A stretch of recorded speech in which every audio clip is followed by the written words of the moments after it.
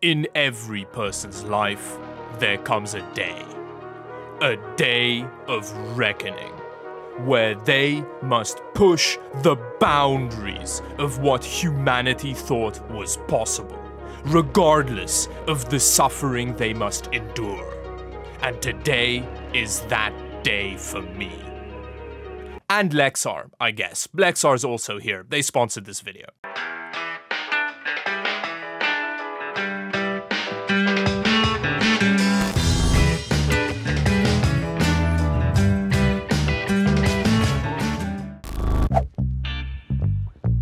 In case it wasn't clear from the intro, in today's video I'm gonna use some Lexar memory and other things that are significantly less important, hashtag sponsored by Lexar, to try and reach over 9,000 frames per second in a video game. Is it possible? I don't know. Is there any point? Absolutely not. But in today's video, it may happen. I don't know, it may. Let's see. Now, before we scour the entirety of Steam to find a game engine capable of over 9,000, we need to meet the hardware I'm gonna use. Here are the three corners that make up the triangle of power that we're going to use. Starting off with the CPU, I got an AMD Ryzen 9 7950 X3D. Just one of the fastest gaming CPUs in the world, no big deal. Now, I did want to buy a 7800 X3D instead, which I think may even be a smidgen faster than this, but I couldn't find any stock, so I had to buy this one instead. What can you do? Of course, in terms of graphics card, I had no choice but to use the monolithic RTX 4090. Now, in all fairness, when it comes to just balls to the wall frame rate, the graphics card's probably not going to be the main bottleneck. I think the CPU is a lot more important. But I hear you say, David, I don't care about these two corners of the triangle of power. They're basically irrelevant. Tell me more about the fancy new Lexar memory you're using. Hashtag sponsored by Lexar. I'm gonna be using Lexar's new Ares RGB DDR5. This 32 gig kit clocks to a blistering 6,000 megahertz. Without the supreme Lexar bandwidth, the other two corners of the triangle of power will crumble. And this is the system that's gonna house the triangle of power. So let's get into it. First, I need to upgrade the power supply to something that can handle all the beef. And this 1200 watt unit FSP sent over seems like just the right amount of overkill. Oh, that power supply is the size of a dwarf planet. Look at that. Ooh, I really like this gunmetal paint finish. Despite it being a 1200 watt power supply, they opted for this little loser on-off button, although, having said that, oh, that is a lovely switch.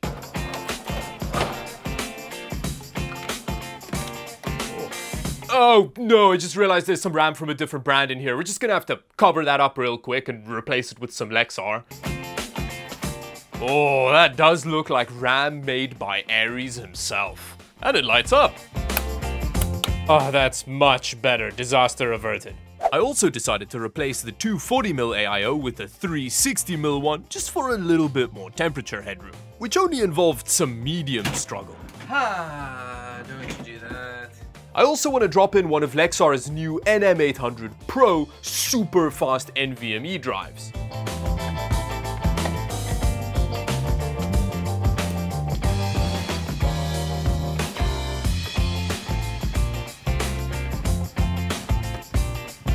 And just like that, the system was ready for glory. Now we're starting off with Battlefield 5, not because I think we can get not because I think we can get over 9,000 frames per second in it. I'm just curious to see what kind of frame rate we can get. Currently, we're running at 1080p high settings, and with the frame cap on, which is kind of set up by default, you can see the system is not doing much at ultra settings. And with the frame rate uncapped and the settings dropped to low, we're not getting much more than 300 frames per second, and that's with the system not doing much. So I'm guessing this is a bit of a game engine limit. which I think may become a theme over the course of this video, but we'll see. Interestingly, switching over to DirectX 11 actually gives us a higher frame rate peak and more GPU utilization, although we're still light years off from our 9,000 frame per second goal, so I think we need a new game. Wow, CSGO is not doing as well as I was expecting at 1080p low. This is a bot match, but still. Only 380 frames per second? What is this trash frame rate? So I decided to try out CSGO's built-in benchmark, which I'd say helped a bit. In the built-in benchmark room, we're getting 1,400 frames per second. It may be benchmark as opposed to actual gameplay performance, but still, there's gaming happening and we're over 1,500 here. If we look into the corner here, we can get up to 1,750 frames per second. And on this 240 Hz monitor, you can really feel the 1,700 frames per second. Dropping the resolution to 720p helped a bit, but I still need so much more. My solution was to make the smallest possible custom map for CSGO with a wall texture so basic even Quake 1 would embarrass it at a urinal. But the initial impressions of my masterpiece was disappointing. It's still giving us a what? After a quick Google, it turns out CSGO also has a frame rate cap which you can disable using the console. Oh yes! 2,100 frames per second. We're still very much shy of 9,000, but that's pretty good. Either way, we need a new game. Briefly moving away from the Source engine, I decided to try out Doom Eternal, which usually is a beast when it comes to super high frame rates. Just look at that menu FPS. At 1080p low settings, we are getting about 500 frames per second. Again, you can really tell on this monitor. And after playing around with the settings didn't yield significantly more performance, I decided to find a more basic game environment. Now I found a tutorial map which has much less going on. And in fact, if you look up at the darkness, you get quite a high frame rate. Although, granted, this is at 720p with DLSS on performance, I guess the next step is to reduce the resolution scale. Whoa, even with the lowest settings possible, we are getting much less frame rate than we did with CSGO. After this slight disappointment, I tried a couple other games, including Doom 1, which topped out at about 200 frames per second, Rainbow Six Siege, which gave us over 1,000 frames per second at 720p low, and I even tried Unreal Tournament Game of the Year edition. I'm so glad I have this 2 TB Lexar drive in here. I can install Unreal Tournament Game of the Year edition 7 million times? I guess that's the math there. A few moments later. Okay, well that just keeps crashing when I try and launch it. Even Quake 2 RTX with the RTX renderer off capped out at 1,000 frames per second. So with CSGO still being the champion, I guess we need to go back to the Source engine, but just try a much older game. I think Half-Life 2 is a good bet. Here it's running at 1080p high settings with VSync off, and as you can tell, we have an FPS cap of 300 frames per second. Again, it's clearly not due to the hardware because I don't think the RTX 4090 even realizes a game is happening. FPS max, 0. Oh, there we go. The game is like running in super speed. What the hell is going on? Oh no, look at that, look at them running. I then dropped all the settings and the resolution to the lowest they'd go. Damn, it still isn't repeating that initial spike of over 3,400 frames per second. It's so funny how everything's like sped up. Look at how... So despite finding a new frame rate champion, we still have quite a way to go to make our goal of over 9,000 frames per second. And after a quick Google, something that a bunch of you have probably been shouting at the screen for a while now became clear. I need to try Minecraft. Holy crap! With Minecraft running at fast settings, just by uncapping the frame rate, we're getting over 1,000 frames per second. And we haven't even started screwing around with stuff yet. I'm real glad we have that Lexar memory in here. The first step to get more performance was just to drop all the settings I could find. Oh yes, there we go. Okay, so we're at 1,700 frames per second. Feels so very smooth. Okay, so if I drop the resolution, to 640 by 480. Let's see what that does. It's actually not netted us that much more frame rate, although we are getting close to that 2000 frame per second point. I've switched over to creative mode so I could fly around and stuff, which has given us a bit more frame rate. Let me fly higher so the land doesn't render anymore and see. The crazy part for me about this is that the CPU is still barely doing anything, but I guess that's because this is like an 8000 core CPU.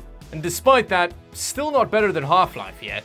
I then tried out Optifine, which unfortunately didn't help the performance much. But in my disappointment, I found a video that said the best version of Minecraft for super high frame rates is some alpha build older than the universe itself, which did help. So I think how this works is you just fall off the side and eventually lots of frame rate happens. Wow, yeah, that is a lot. Obviously the fact that nothing's being rendered helps, but that's a big number. But still nowhere near 9000 frames per second. And after spending a while playing around with memory and CPU boost frequencies not helping the performance much, I decided for no particular reason that the motherboard and CPU weren't playing together nice, and considering that I didn't have another x67 board lying around, I decided to try Intel instead. Luckily, I did have a 13900KF lying around.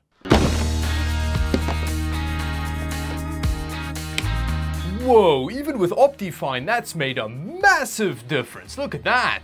And when you minimize your HUD, it's even bigger. We've got almost 5000 frames per second. Although as impressive as that is, it's still not 9000. Switching to Over the Edge of Oblivion in Alpha, we're getting almost 7000 frames per second now. But it still wasn't enough. So I turned off all the efficiency cores on the CPU and started overclocking. Oh, over 8000, we're getting so close. Setting aside the fact we've got 6 gigahertz happening here, we are within spitting distance of our goal.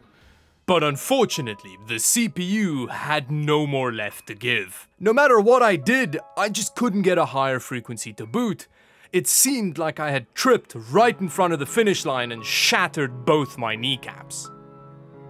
But then, for no particular reason, I decided to, instead of MSI Afterburner, try Fraps as a performance overlay. Wait, what the hell? I'm not even in the depths of Minecraft despair, and we've maxed out the frame rate counter at 999. Wait, Fraps has to be reporting it wrong. Let me quickly get MSI Afterburner back up. Look, it was MSI Afterburner's fault. When you switch it on, it briefly shows 10,000 frames per second, and then it drops down to what it was before. It was because of MSI Afterburner, we've done it! Using Fraps, I could even get over 9000 frames per second in Optifine actually rendering things. So on my day of reckoning, I was victorious. All thanks to Lexar Memory. #sponsored by Lexar. And until the next video, bye-bye.